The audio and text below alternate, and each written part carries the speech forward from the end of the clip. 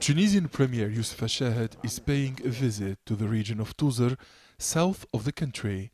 Al-Shahed announced a set of measures that will boost the production of electricity, which is generated from renewable energy.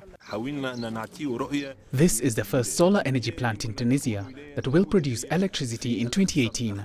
This project will allow the city of Tozeur to achieve energy self-sufficiency by 2020 to 2021.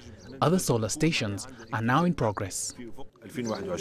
The government will give incentives to young entrepreneurs to encourage green economy that aims for sustainable development in the African country.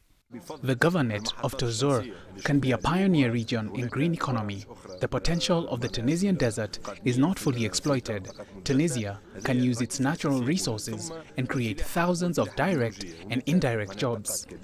Tunisian members of parliament say that the Energy Commission will provide the legal framework for public and private companies to invest in green economy across the North African state. Tunisia lacks energy resources and imports 40% of its needs. Importing gas and fuel in foreign exchange is very expensive. Our national sovereignty is at stake.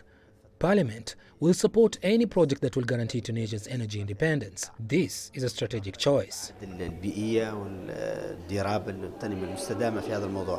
authorities are encouraging Tunisian businessmen to invest in various green economy projects.